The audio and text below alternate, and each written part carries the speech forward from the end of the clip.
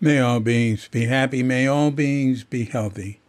May all beings be free from harm. May all beings love life. May all beings awaken. Welcome to another Cuke Audio podcast. I'm D.C. Puba of Cuke Audio and Cuke Archives, helping to preserve the legacy of Shunryu Suzuki and those whose paths cross his, and anything else that comes to mind. I pray that you and yours are safe and comfortable, free from economic hardship, and able to get out and do whatever it is you want within the limitations of the universal precept of do as little harm as possible. So today we have part 2 with Joe Cohen. So last week we had Joe talking about his life and practice and coming to Zen Center and education and a lot about his audio business. He's a real true blue audiophile. And today we're getting more into his music history.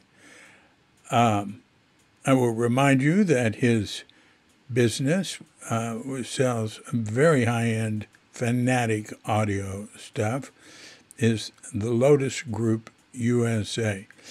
It's in Nevada, California. So let's just go into it, and he tells a little bit about Zen Center, too.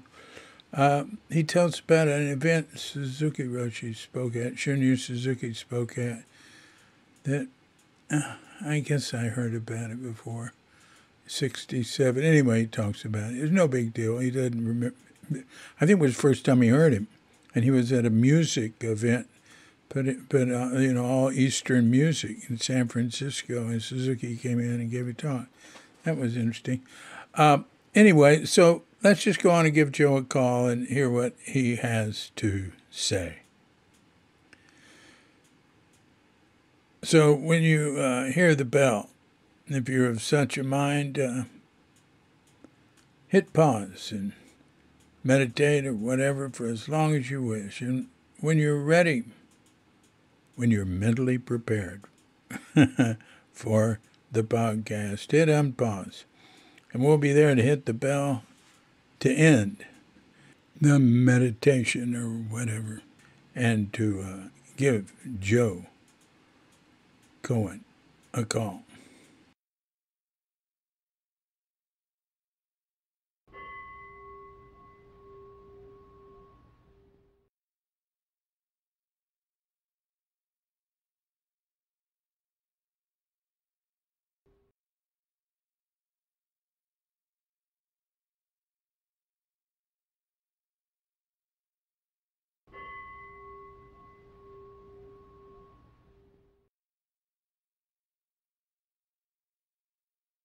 Hey, David.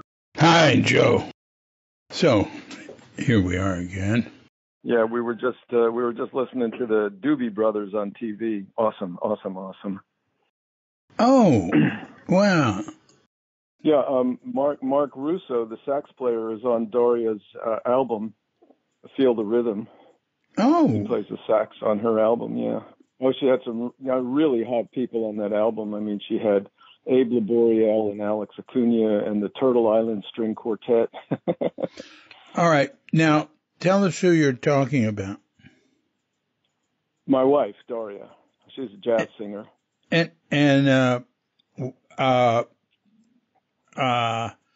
Well, just tell me about music. Tell me about your music, her music, how you got into music. I know it goes back to India. I'd really like to hear about that. Yeah, well, I mean, music goes all the way back to, I remember when I was like probably 2 or 3 years old dancing to some Eastern sounding music, maybe some Jewish music or something, and just being absolutely ecstatic, And then And then we used to have like a Magnavox console, the kind of thing where you stack 6 records and it would drop them down. You're right. And I used to listen to Bach. Bach would give me tingles up and down my spine. I'm sure many people had that kind of experience.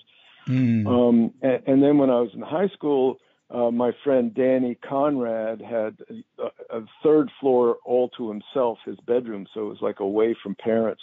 And we used to go up there and smoke a little pot and listen to jazz. And one day he put on Ravi Shankar and Alaraka. And it was like, it was like game, set, match. I just heard that. It was like instant recognition for me. So I just had to pursue it. And I went to Antioch College, and they had this work study program. So you'd be on campus for maybe 3 months or 6 months, and then you'd go out and do a job somewhere. And I had a job in New York City. Hold on a second, I got to drink some water. I think this was it was my first job. So it must have been like 65, because I went to college like in the summer, right after I graduated, like in August. I think I started right away.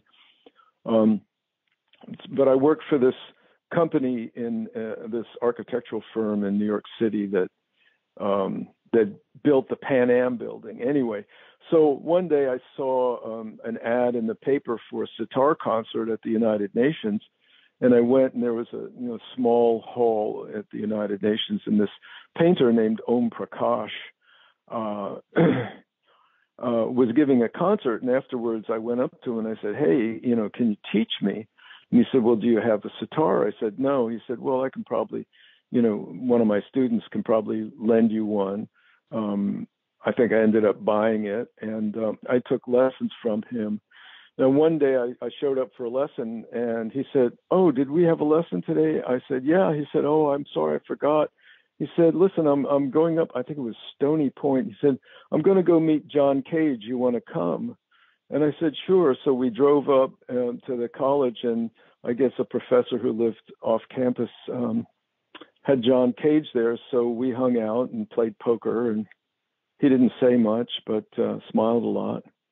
Anyway, so then I heard about the American Society for Eastern Arts.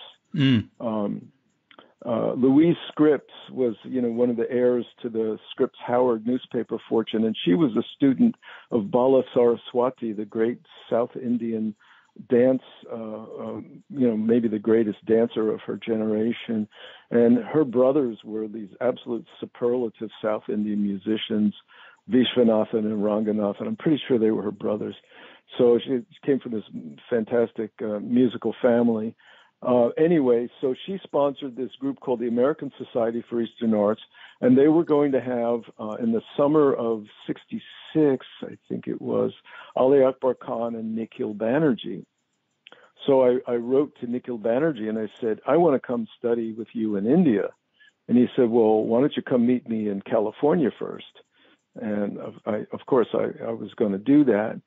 And the morning I met him, they had put on an event that was I think it was like an all-day concert, and they had South Indian musicians, they had North Indian musicians, Ali Akbar Khan, Nikhil Banerjee, and what's his name? Tabla player, I'll think of it.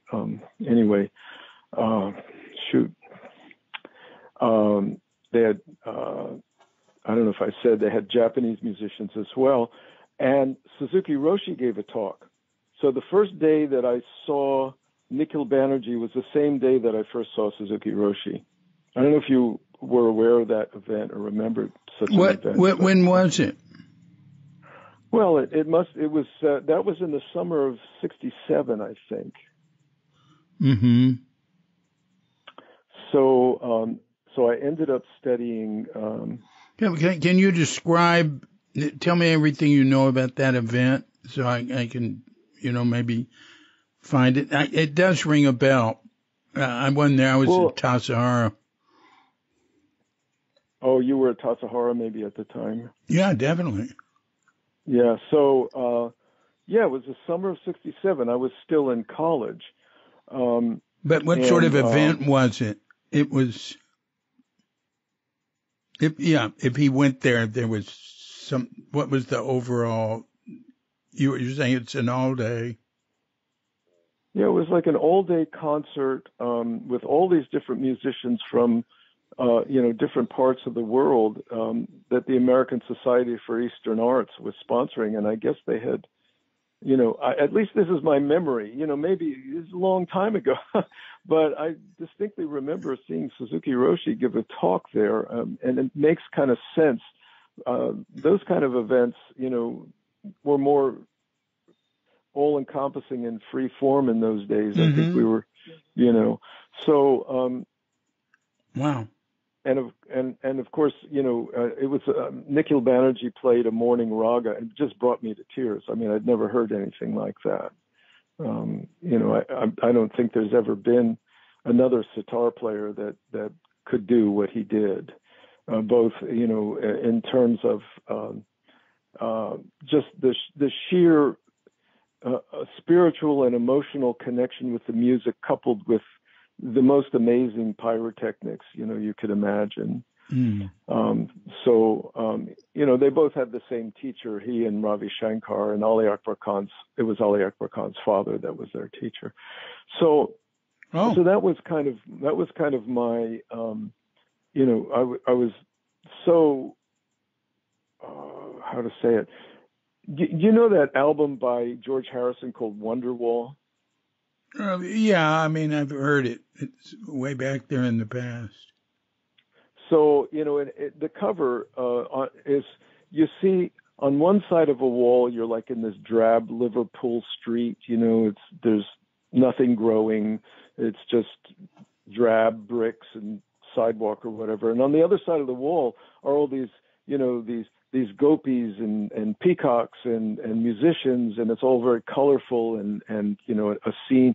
And I felt like I had left that cold world and come into this wonderful, magical place that summer studying.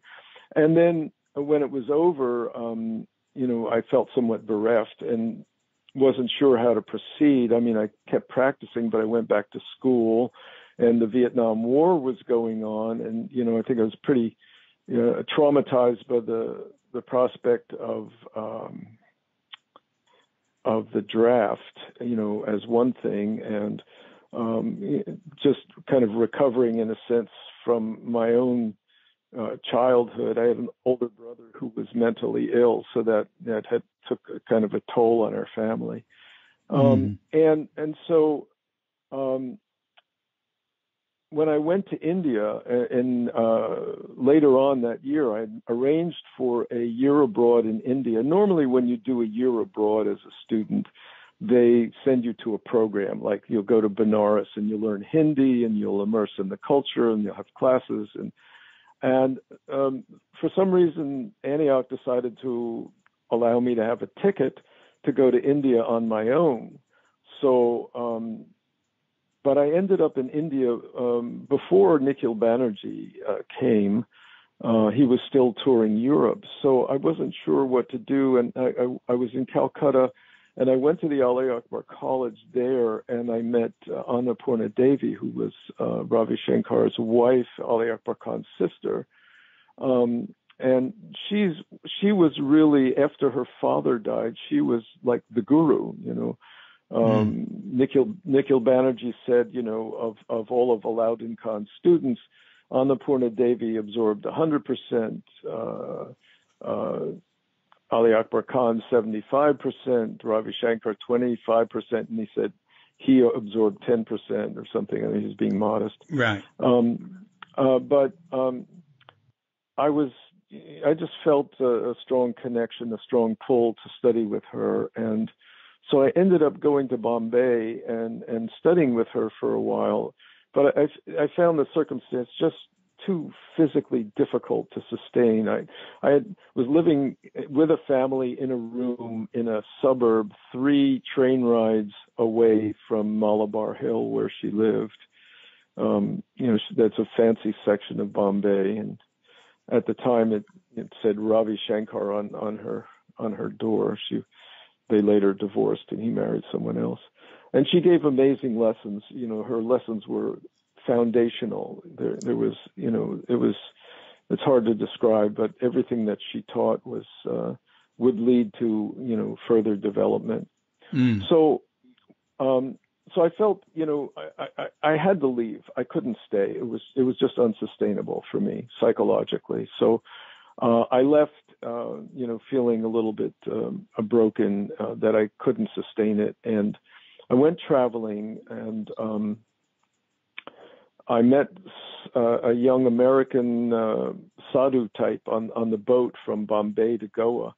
And he kind of, he inspired me.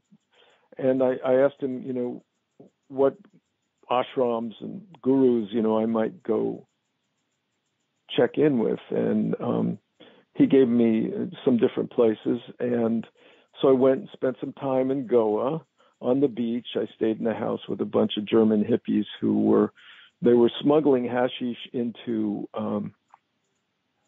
Europe, into Germany. What they did was they would take these slabs of hashish and they would coat them with many coats of varnish. And one of them was a very accomplished painter, so he would paint Russian icons on these slabs of hashish, and they were beautiful. I mean, they looked just absolutely amazing. So I guess they imported them into Germany as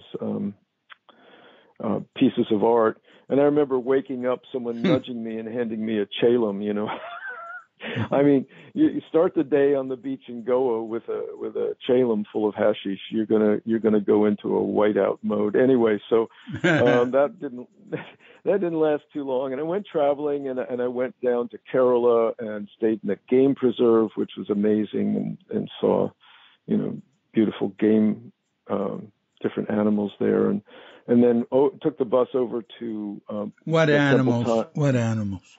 I saw, we saw elephants. We didn't see any tigers. I remember when we went to stay in the cabin in the middle of this forest, there was a moat dug all the way around it.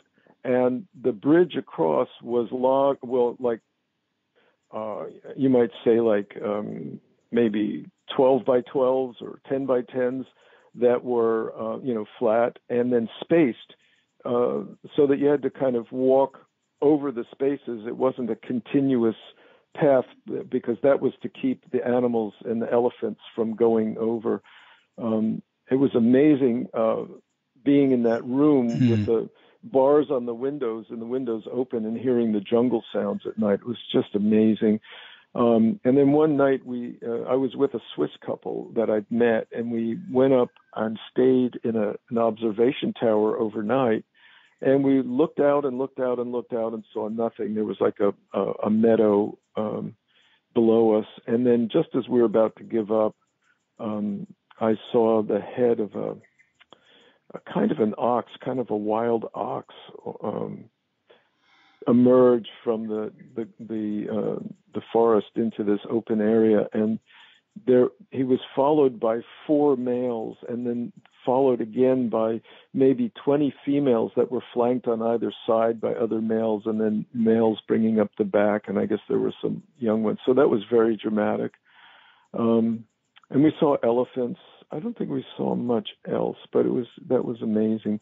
So then we took a bus over to Madras. Kerala's on the west coast, and it gets all the rain, and it's absolutely green. And then you go over the mountains into Madras state, and it's dry. And I went to this temple. Madras is Chennai, right? Chennai, yeah, yes, exactly. Yeah. And so went to a temple town and hung out there for a while, and then went. What's the name of the temple town? Madurai. Uh-huh. Madurai. They're famous for these towers on the temple called Gopuram, and the towers are covered with sculptures of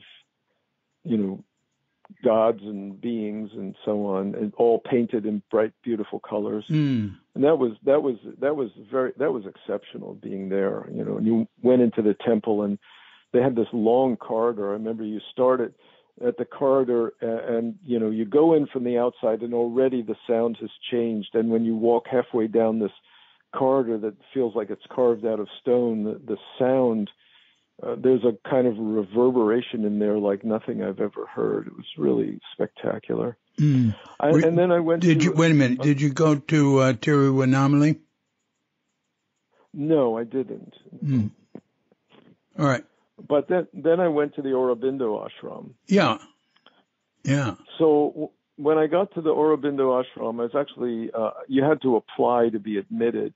And I had a fever, and I had to stay in a hotel room for a couple of days and recover from my fever. And then they accepted me, and I came in. And of course, it was very beautiful inside. They had this memorial, like a huge slab of marble that was covered with fresh flowers every day. It was very fragrant and beautiful, and everything was clean.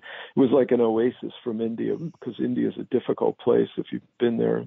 Not necessarily easy to be in India. And so I went into the library there, and I was talking with a librarian. I remember he told me that he'd been diagnosed with cancer like 11 years ago and given a few months to live, and so he decided to come to India, and he'd been there ever since. And he asked me about me, and I said, well, I'd been studying music. I studied in Bombay, but it was difficult for me to stay there. And he got this faraway look in his eyes, and he said, come with me. And he sat me down at a table with a Wollensack tape recorder and some headphones. And he said, listen to this. So he put on a raga by Ali Akbar Khan. And I was overcome with some kind of extremely powerful experience. They say that at the time, the mother was still alive. If you know about Aurobindo Ashram, there was Aurobindo and his consort, the mother, who was a French woman who became like a co-guru, if you will. She was still alive at the time. And there were stories about people who get off the train at Pondicherry having no idea that there was even an ashram there, and feel the energy immediately. When she showed up, the story goes, she saw this pillar of light. She just went as a French citizen to the colony, to be there, and she saw this pillar of light, and she followed it to Sri Aurobindo, and that's how she found him. And the colony was Pondicherry. Pondicherry, correct. Right. Yeah. So I had this tremendously powerful experience, and I felt almost enlightened for, it kind of lasted for a couple of weeks. And then I had a private audition with her, or darshan, or whatever. Darshan, I think is the right word. And I just remember her eyes were these sparkling blue kaleidoscopic eyes. And she didn't say anything, but I certainly felt something.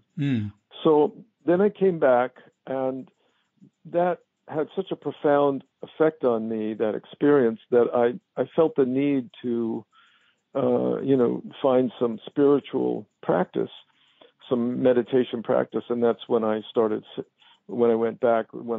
sitting with those folks in Yellow Springs, Ohio. So, and I did go back to study with Nikhil Banerjee, I think it was in 69, the summer of 69. And then in the summer of 70 is when I came to Zen Center. And hey, remind me who you were sitting with in Yellow Springs. I forgot. Yeah, it was an older couple. I mean, I was 20 or something at the time by then. And they lived in a geodesic dome in the woods. I think it was called Glen Ellen, in the woods. And they sat every Wednesday night. They were students of Yasutani Roshi.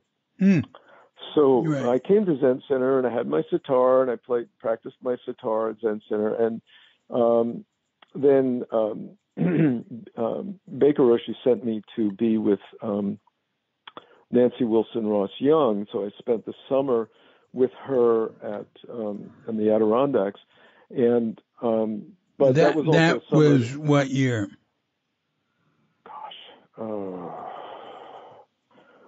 maybe 72. I don't remember exactly, to be honest. Mm-hmm, mm-hmm, mm-hmm.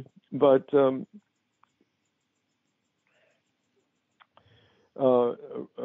Baker Roshi found out that Nikhil Banerjee was also teaching, and he asked me, did I want to, not go. I think he asked me if I wanted to return and study, and I said no. It was fine. I spent the summer there.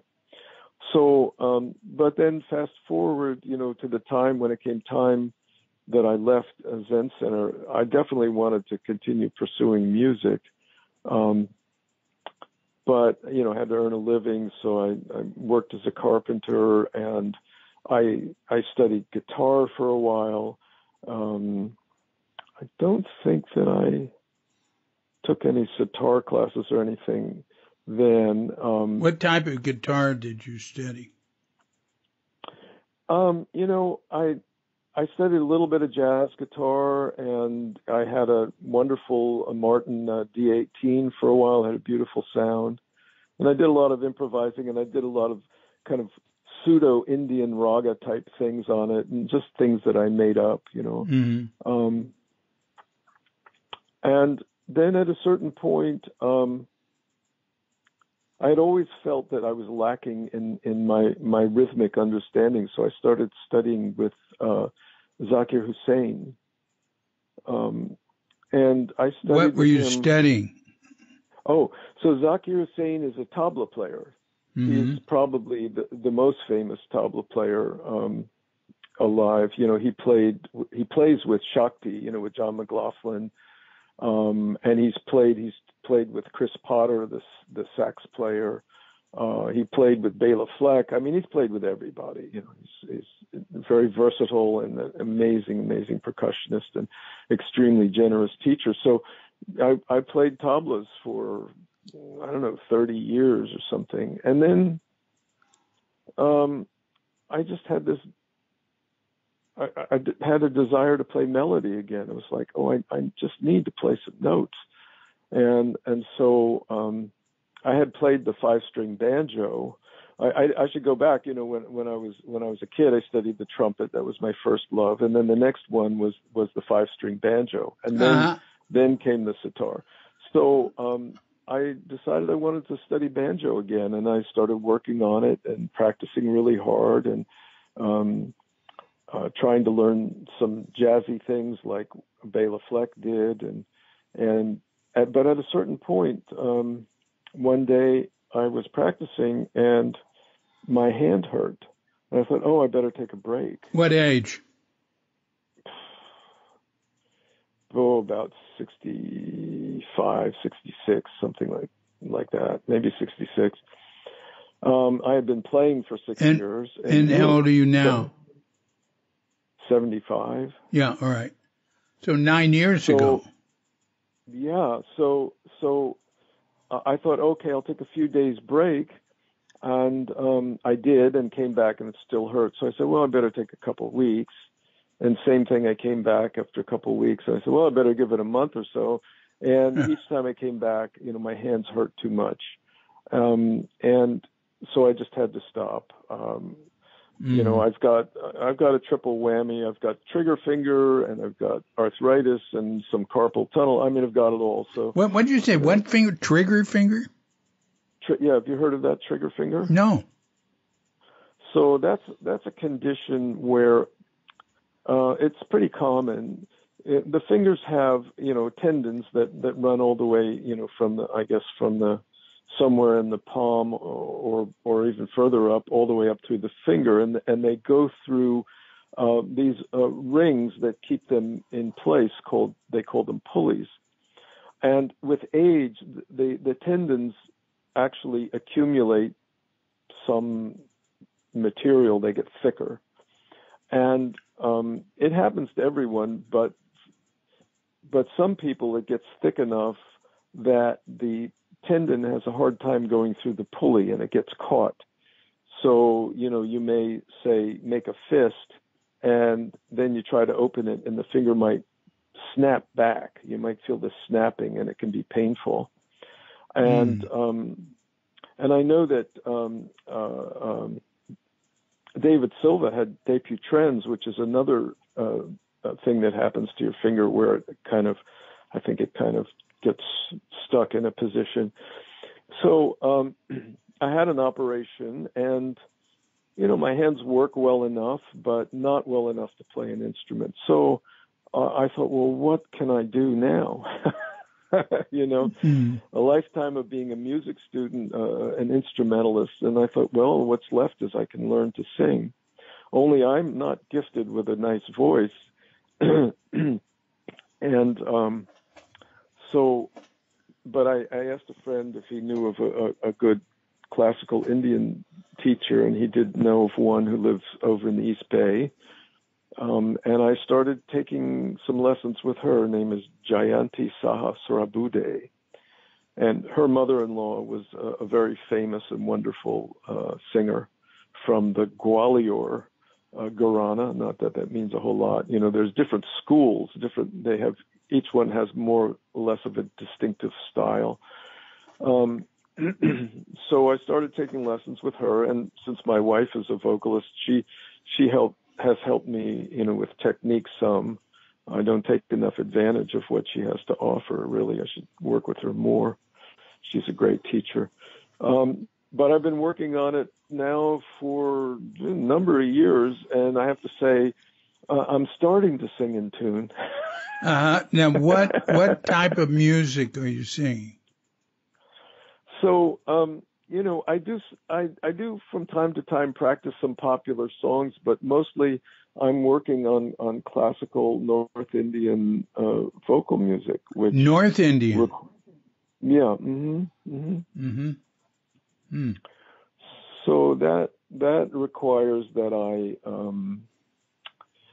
it requires a whole lot of skills that are extremely refined. I mean, for one thing, you have to be very precisely in tune. If you're not in tune, it loses. The raga can be destroyed if you're out of tune enough. Of course, that's true of any music, but it's particularly it's a particular requirement. You just have to be in tune. Then the other thing you have to be able to do is to slide smoothly between notes and intervals. So that means a continuous tone from the center of one pitch to the center of the other pitch and maybe back down again. And you make these very kind of circular movements with the notes that are all connected in a way. Mm-hmm. So the technique is very, very difficult. And since I'm not, like I say, not naturally gifted as a singer, I've had to approach this kind of mechanically and figure out, well, what the heck is this mechanism all about, and what makes it work? And it's been an uphill battle, but there is progress. Well, can you give me an example? An example? Well, I'm not prepared to sing right now, but I could direct you to some wonderful wonderful singers that you could listen to and get a sense of what that music is about, get a really authentic sense of that. I'll send you some links to different people. Chicken. You're a chicken. I just wanted to hear you go from one note to another. Oh. Oh, my. Oh, gosh. Hang on a second. You're putting me on the spot. I have to go grab something. I'll be right back. All right.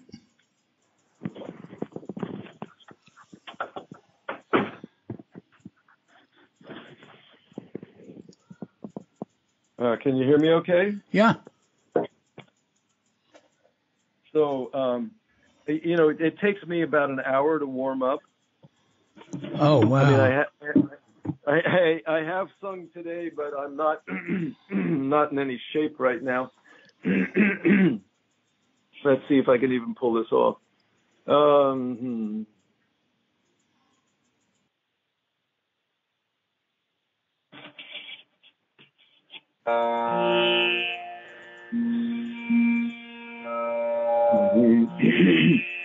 Just give me a second. I got to warm up a little. All right.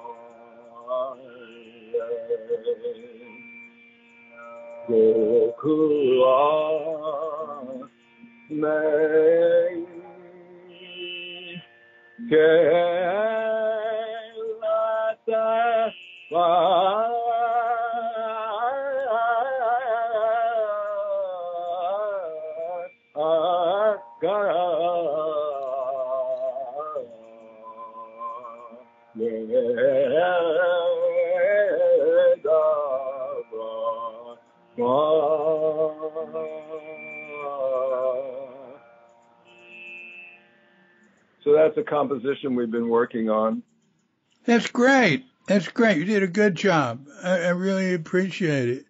And I really am impressed at your fine tuning of what you do with music. You know, I've been involved with music all my life, and I'm the opposite. And you're really,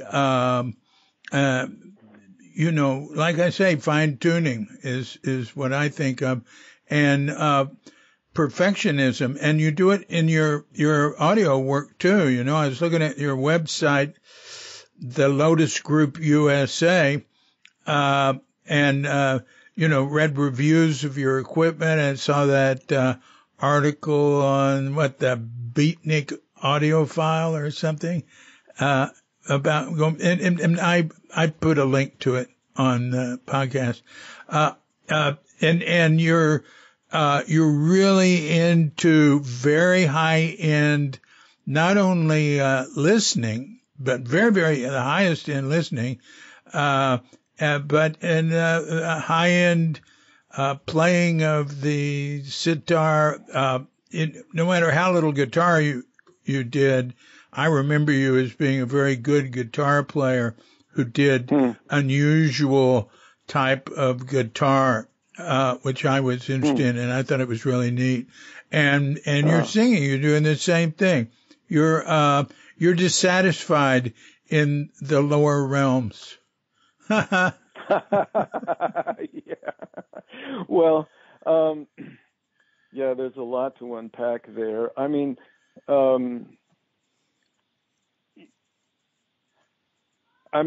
music is a form of yoga, you know, and I think, you know, the Indians certainly view it that way. I mean, my singing is nowhere near good enough, nor will it ever be to be a professional Indian singer. That I have very little hope of anything like that happening, especially at this age. Maybe if I'd started, you know, when I was 20 or 5. Yeah, you're doing it as a practice.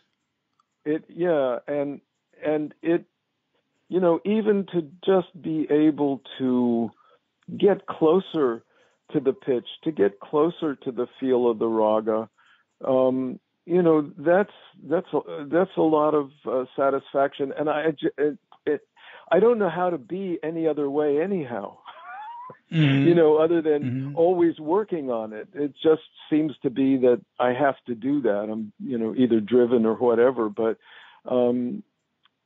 if I make a little progress, I'm very happy. I'm happy with a little progress. Mm-hmm. You don't have absolute pitch, do you? Oh, no, not at all. I think of that as a curse. Yeah, probably. In some ways, yeah, it might be. You heard the tanpur. I played an electronic tanpur, the drone, and that's the absolute reference. Yeah. And so, and also, you may or may not. Do you know about just intonation? Do you know what that is? Say it again. Just just intonation as opposed to tempered intonation. Right. Bach, it's tempered, and no, I'd like to hear.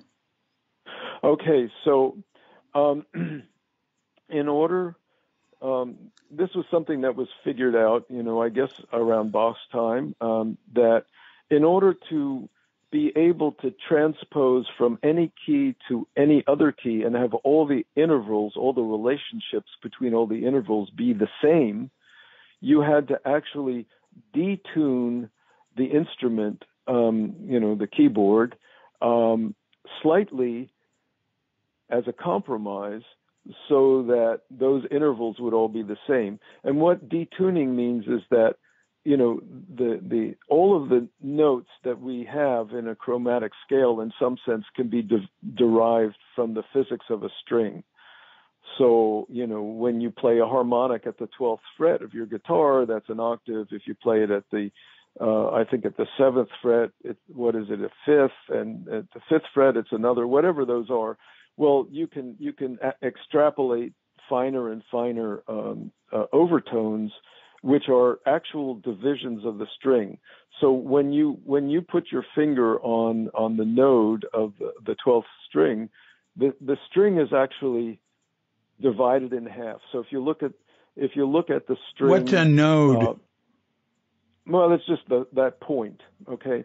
Yeah. So the octave is the string divided in half, and the fifth, I'm not sure. I think it might be the string divided in thirds, and the string divided in fourths and fifths and sixths, and those are actual physical, like sine wave like divisions. You can actually see them in the way that a string vibrates. You can film it or whatever.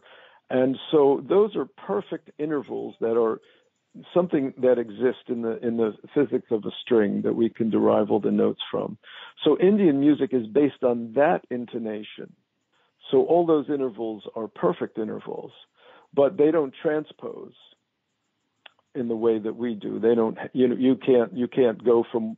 You can't transpose a raga from starting from another note. In other words, if that makes sense, because that's what transposing is. You play a major scale from C, you play a major scale from D, you play a major scale from F sharp. They're all the same. They all have all the same intervallic or proportional relationships.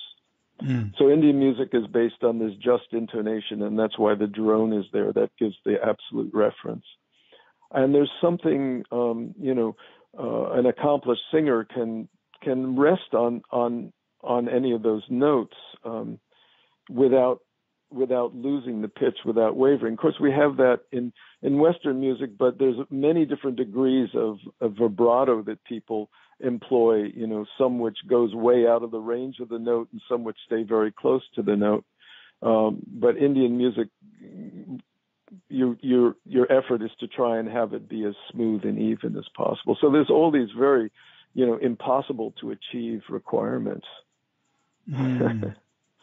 Mm. Yeah. Now, is there what Western music is just tuning?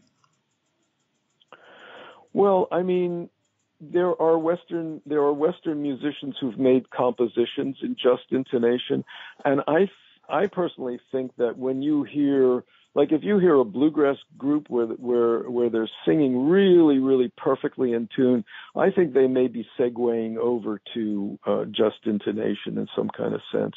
Mm-hmm. There's just something that's very penetrating about having that kind of intonation. Mm. And the Indian music is very scientific. They divided the octave into 66 increments that are discernible by the human ear. Now they use very similar. They have the chromatic increments that we have, but they also have microtones. And microtones can be like a little bit of a wavering. Sometimes that's intentional. And they also have figured out that if you take a scale that has 7 notes ascending and 7 notes descending, and there is a first and a fifth, those being fixed. But you have all the variations of all the other notes. In other words, okay, all of the scales that have a flatted second in them, all of the scales that have an augmented fourth in them, and so on. They figured out there's 72 of those. And you could extrapolate it for yourself. There's 70. They call them Mela Karta ragas. So those are the basic ragas that have 7 notes ascending and the same 7 notes descending. And then there are ragas that skip a note, like the one that I just attempted to sing. Skips the third. It goes from the second to the fourth, and then again it goes from the fifth to the flatted third. Fifth to the flatted seventh, or the fifth to the major seventh, depending on how you're traveling through the raga. And then there are ragas that have built-in zigzags. You have to go, in order to go down a certain way, you have to go up first. So there's all these different kind of very configurations that are given that define a raga. You can have a raga that has 2 different ragas that have exactly the same scale, but one of them will emphasize the third and the other will emphasize the sixth, and they'll have different approaches and they'll have a different feel. They might be associated with a different season or a different time of day. So they're very scientific about all that kind of thing. Wow. Impressive. Yeah. And I'd like to talk about, since you brought it up, I'd like to talk a little bit about hi-fi, because that's something that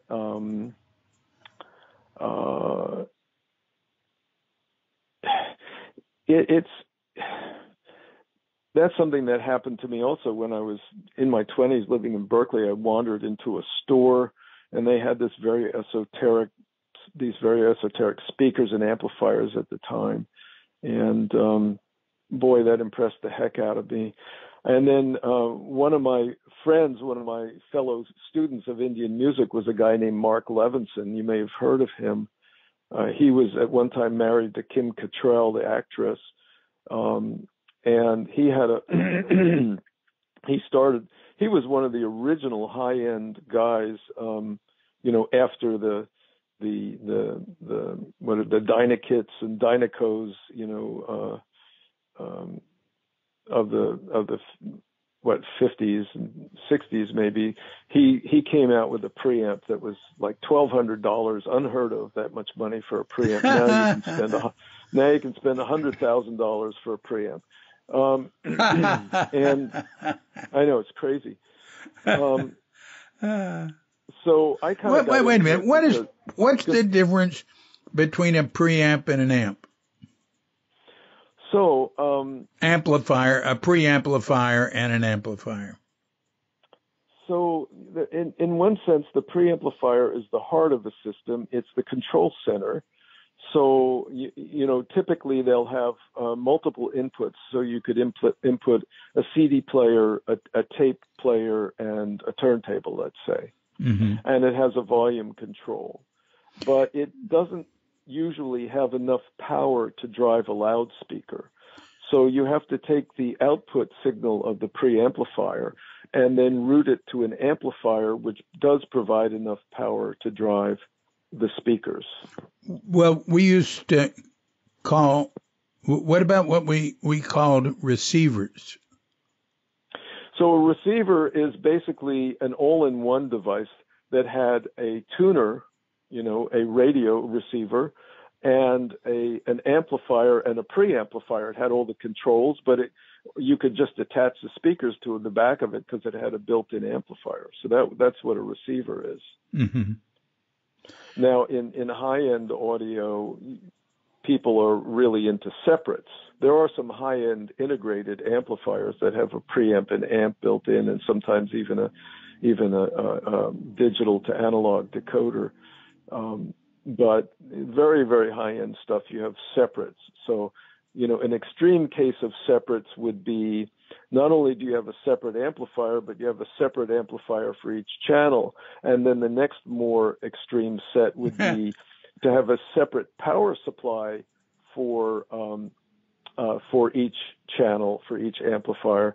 And I had a customer who had a pair of amplifiers from Japan, from a company called Wavac, that had three chassis. It had a power filter and a power supply, and then the audio circuitry in three separate boxes, and that was like a $350,000 tube amplifier. Whoa. This, oh. yeah, Oh, wow. It's another universe. Wow. But here's the catch, though. You can spend a lot of money, and in my estimation, not get great sound. Yeah. There has to be the right kind of synergy and the right things happening to allow the best of the sound to come through. There's many different approaches. I have my own approach. I design cables and power line accessories and some isolation devices and things like that. And you get to a certain level of resolution in a system. Smaller and smaller improvements become more and more apparent. I mean, it's kind of crazy. I had this thing happen to me in the last month. I went to order some capacitors that I use in a device that I built, and that value is no longer available from that manufacturer. So, at first I was going, oh, what am I going to do? But it turned into an opportunity. I actually got to test other brands and found things that sounded better. And basically what I was listening to was this ground plane device that I had created. It's basically a plate of pure silver with a number of layers of insulating and noise-absorbing materials around it. And then I tune it with a capacitor to allow the high frequencies to kind of blossom. What's a capacitor? Okay. A capacitor is a device that stores and releases energy. This is my understanding. I'm not an engineer, but I have folklore knowledge about audio, you might say. Mm-hmm. And so they're used in circuits. They can be used to isolate and like I say, to store and release energy. And you can couple different stages of an amplifier using a capacitor. So, the output of a tube could be coupled to the output that would then go to the speaker cable with a capacitor. That's one way to do it. You say it stores energy. Does that mean it has the function of a battery? No, it's not a battery. I mean, it's basically so a typical film capacitor is basically you have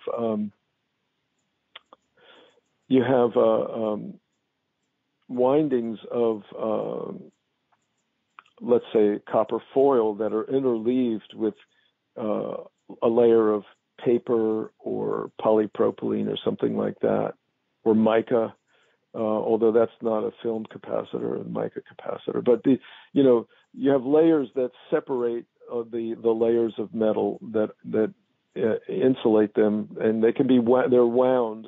So these two things are wound together on a bobbin to a certain size, and then of certain value. They can handle so much current, and they can. And they have a certain value. So there's some that are huge and there's some that are small. But I'm not really the guy to give an education about capacitors. I mean, it's deeper than what I'm saying. Mm. So I created this device, which basically is, in its simplest form, it's a hunk of silver that's attached to a wire that attaches to the ground post on my preamplifier. So what's amazing to me is that, first of all, just hooking that up to my preamplifier changes the sound of my system. And listening to different brands of capacitors, different levels of quality, I can hear that. I can hear that when I drop the needle, I'm standing behind the speaker. I can hear that before I go and stand in front of the speaker. So all this is a very roundabout way of saying that it's possible to have an effect on a system if everything is really well put together, to extract more and more and more and more sound and information out of what's in the grooves or what's in the CD pits or what's in the file. You can hear more of the shimmer on the cymbal. You can hear more of the solidity when it's struck in the center. You can hear more of the how the sound travels across the membrane of a drum. You can hear the minute adjustments in the embouchure of the trumpet player and his lips. All of these things. You can hear the exact position of the instrument in relation to the microphone, and how that particular sound is in the hall. So in the very best sense, in really great system, sound becomes three-dimensional. Yeah. Sound transcends the speakers and fills the room in a way that gives you this illusion of being at the event. Well, what about the speaker setup, stereo, quadraphonic, or whatever? So, I mean, it's amazing how much information is in a stereo recording. There are these, I guess the latest thing is like Dolby Atmos. So Dolby Atmos systems have speakers that also have speaker drivers that are kind of aimed up at an angle towards the ceiling, to create, I guess, some, reverberant or ambient information, or to capture that in some kind of way. But for purists, 2 channels is enough. That's good to hear. Yeah. So, what happens for me is I'll think that this reference system of mine, which is one of the best systems I've heard, not that I've heard everything, but it's really got something special going on. What's amazing to me is it will get to a certain plateau, and then I'll figure out that something else that I can do to squeeze just another little bit out of it, and it's catapulted to another level, that I couldn't have predicted, that I wouldn't have known that it would become or it would go to, How are your ears? So, well, in objective sense, I haven't had my hearing measured. I'm sure that I have a dropout. I'm 75, so and if I listen really loud, like I did today, I'll have a little bit of like a little very faint hiss that I can hear. I know that I'm probably not being as kind to my ears as I should. Yeah. But what I hear, it's just amazing, and it's kind of viscerally satisfying.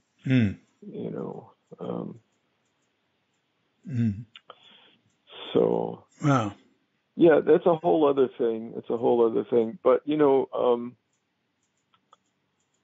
I was pretty happy as a Zen student listening to the creek. Yeah. You remember Lou Harrison? Of course, yeah.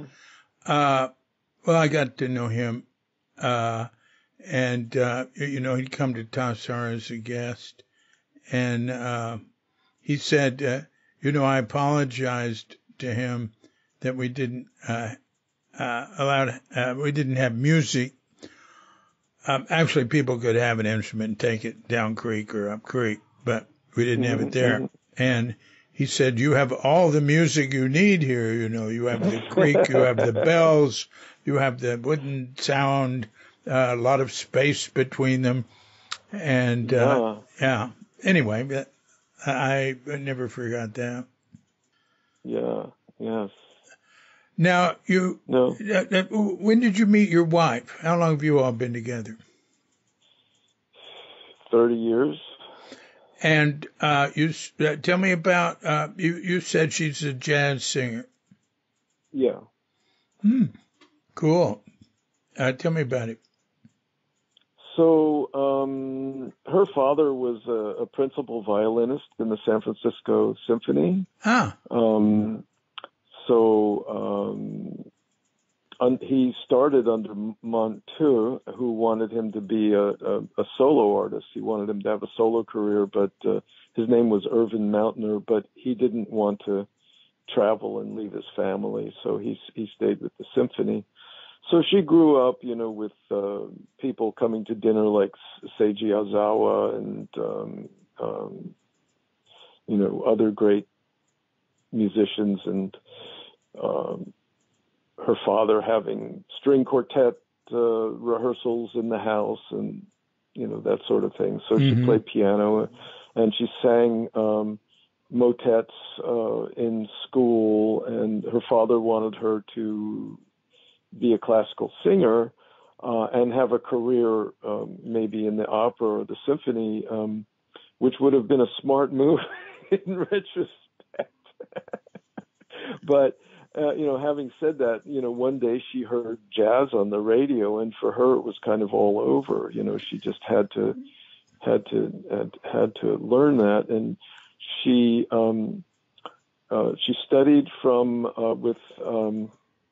Why am I blanking right now? I'll think of it. Local Mill Valley singer's really great singer. I can't think of her name.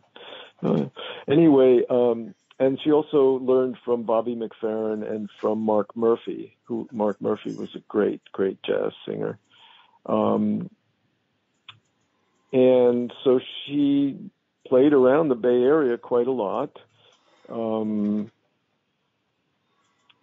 She especially loves Brazilian jazz, but she's played many, many different genres. She can sing R&B, she can sing pop, she can sing fusion jazz, she can sing straight ahead jazz. She doesn't do it, but she can sing classical music. And she's also a vocal coach. She's a very, very, very good teacher. I mean, her students love her, and she's got a couple of kids that are coming along that look pretty promising. And I think I told you she toured with Dan Hicks for 10 years. Oh, right. I knew somebody, I was trying to remember recently who told me that. Well, that's very impressive. I love Dan Hicks. Yeah, Dan was amazing. I got to spend time with him, and I don't know how many of those concerts I heard. He went after her some years before she actually joined. He tried to entice. She said she'd heard he was a bad boy, and she didn't want to, and she didn't want to go touring.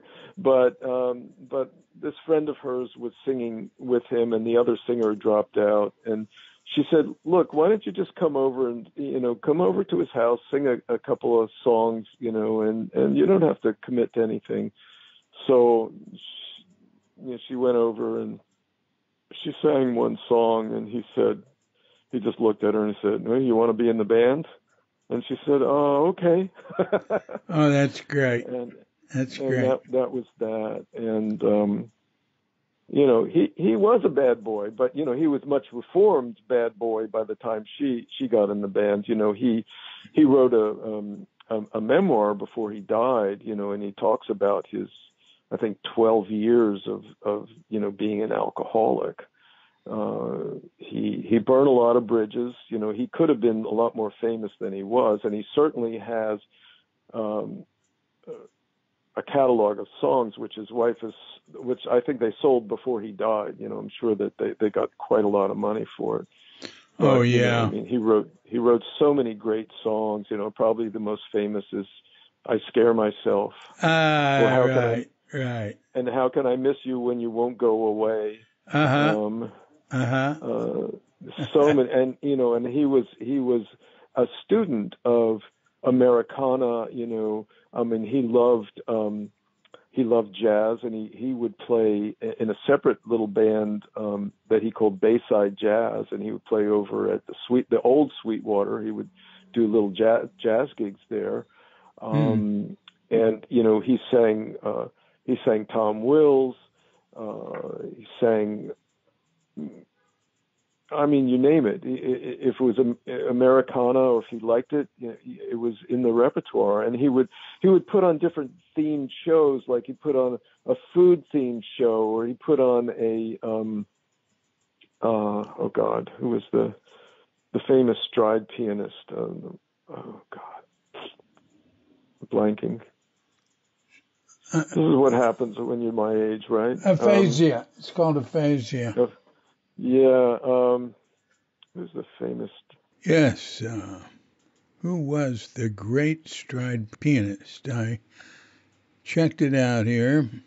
The man, James P. Johnson, the man generally credited as the father of stride piano.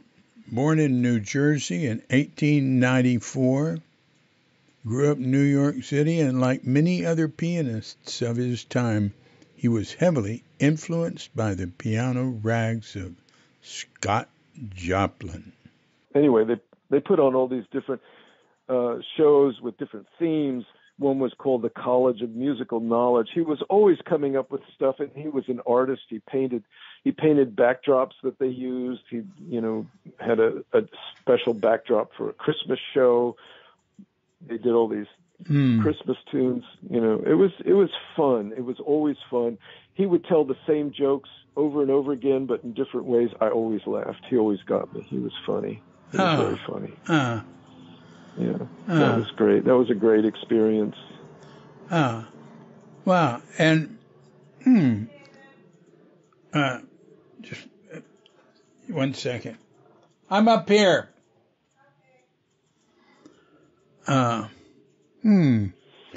Well, Joe, you did it. You talked enough about music for it to be a separate podcast. We're over an hour. Ha ha. Oh my goodness. That's great. You know what we're going, you know who Tom Moore is? Thomas Moore wrote Care of the Soul and Soulmates and many books like that. Well, if you know or not, I'm not sure if I am. Yeah. He told me his daughter is singing tonight here in Bali. So we're going over to a booth, and we're going to go to a 7 to 9 p.m. concert. His daughter is Ajit, A-J-E-E-T, and she's really big in Europe. It's sort of new age music. I've listened to it. It's very pleasant. It's haunting and all that. It's what I told Katrina when I said, yeah, it's good. It's not irritating because, there's so much new age music or stuff that's, it just irritates me, but she really puts a lot into it. And she does a lot of touring. That's good. And it's good to be comped because it's way more expensive than, most things here. And anyway, so we're going to that. Nice. That's neat. Oh, I wanted to say, and I grew up in a home where I could wake up to a string quartet playing. Actually, a quintet. My mother would be on the piano with. Oh, wow, nice. That was wonderful. I loved it. She I'd go with her to pick up opera singers at the airport and. 50 years on the opera board in Fort Worth. Wow. Nice. Yeah. That's wonderful. That was neat. So I appreciate that. What you said about your wife. Well, that's great. That's great. You are an eternal student, and you're just flying higher and higher. And I'm just trying to keep my head above water. Yeah. Well, that business of yours looks very impressive. The next time I'm in Nevada, I'll be sure to go see. Oh, please. Yeah, please. Lotus Group USA. Yeah. Yeah. Well, I want you to, I'm going to send you a link to a song of mine that we did here. Please. We've done a bunch of them, and I want you to listen to it on what are your prize speakers? That whole article was on those speakers. The Granadas. Yeah, the Beatnik audiophile. Yeah, no, that's the Lotus Group Granada loudspeaker. Yeah. All right. Yeah. Yeah, I want you to give me a review of a song on those loudspeakers, and we do all sorts of different sounding stuff. But I thought that might be interesting. Yeah, I'd like to hear it. I'd have to burn it to a CD because I'm kind of in the dark ages. I don't do any streaming or file serving. I just play CDs for digital and LPs for analog. Wow. You can't, in your high-end audiophile store, you can't play something off a computer? Not yet. I mean, ultimately, I guess I will, but I haven't. I did actually build a little server. I could probably, I probably could. Can I? I have to think of if I can make that particular piece work. I might be able to make that work. Wow, that is shocking. Yeah, I'm just. What this reminds me of. Do you remember Mike Phillips? He's still. I think so, yeah. He's still going. Oh, he'd certainly be in his maybe late 80s. And I wasn't that long ago. I talked to him. I did a podcast with him. He created MasterCard as vice president of Wells Fargo. Oh my goodness! The first interbank card. He became vice president of Bank of America, and then he got out of that level, founded the Briar Patch Network of Small Businesses, and has been a financial consultant, all sorts of stuff. Really, expert witness for trials. He does that. Anyway, I've met so many great people through him and great things. He was wonderful advisor to Zen Center and everything. Anyway, so I run into him one day, a long time ago, decades ago, and he said, "Hey, look at my new calculator," and it was like calculators were sort of new, But I don't know how new they were. It was handheld. It was extremely calculated. He said, "Look, I can show you, interest compounded, blah, blah, blah, and I can do the square root of so, and I can, all these complicated things." And I said to him, what's 72 times 8,450? And he couldn't figure out how to do it. He couldn't do simple arithmetic. I mean, I'm sure later he could. He said, "Well, look, it was sort of like new math, where you can't just use regular numbers." Anyway, you're saying that you'd have to burn a CD. Well, then you'll just have. You should probably just burn the whole album. It's only 30 minutes or something. Yeah, sure. All right. Well, it keeps getting more interesting. I know. Well, we've got to stop meeting like this. That was all really interesting. I really enjoyed it. And, yeah, me too. And I'm glad we did this one. And I'll go on and put up today's with, I'll put in a thing that says, this is part 1. Next week, we'll be focusing on music. Nice. Well, send me a link too. You'll get it. You'll get it. All right. Okay. All right. Take care. Thank you so much. Thank you. That was fun. Yeah. Thanks. Come visit. Bye-bye. Come visit. We have a guest room. Lovely. Lovely. Thank you. Yeah. All right. Bye-bye. Bye-bye. Bye.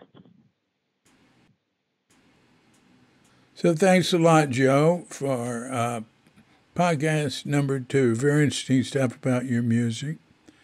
And pardon me for throwing in something on my own. I wanted to hear what, like I said, what he thought about one particular song sounding on his speakers. Of course, I'd like him to hear all of them. But getting somebody to listen to one's doing pretty good. And I'll tell you the one. It's called Offerings. And it has an Indonesian name, too, because it's half an Indonesian. Persembahan. And their plurals are doubled.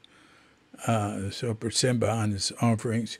And it compares the offerings, the constant offerings they make here to the good spirits and the gods and everything, constantly, every day, multiple times, all over. And the offerings that we make to evil spirits, which is trash and plastic and pollution and, that sort of thing. So it compares the two. And unfortunately, our self-destructive offerings are outweighing the beneficial ones in terms of our survival, is my feeling. So anyway, this song sort of expresses that. And if you listen to it, you might hear in the ominous sort of part of it, I wanted to hear what he thought that sounded like on those really good speakers. So the name of the album is Bad Intentions. And the name of the album actually is Bali Yuga, Bad Intentions, because all the albums we did here start with the name Bali Yuga, which is the name of our band, which is a studio band. And if you go to baliyuga.com, that just opens up on my music site, Diffuser Music.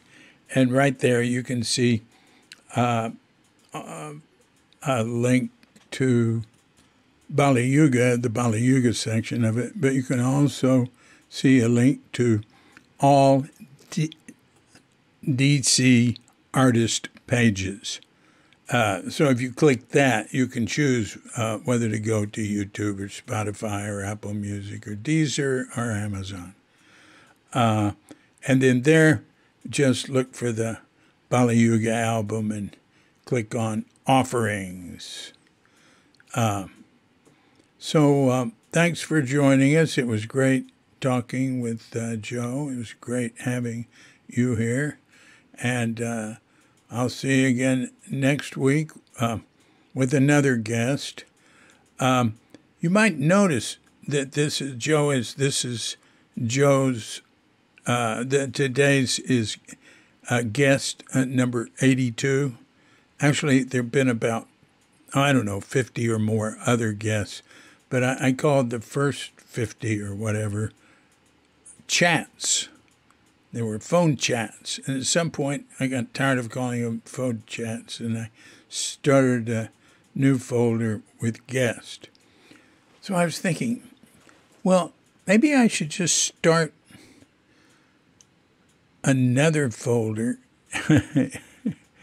and start renumbering it from the total number we've had. But we've also had Life in Bali over 50 guests. So I guess it's like 80, 50, 130. It's going to hit 200 at some point. I'd like to go back to doing Life in Bali. There's too much happening now. I'm trying to get this book finished, and I can hardly get to it. There's just so much comes this way from the Cuke Archive stuff. But anyway, enough of all that. Thanks for joining us. And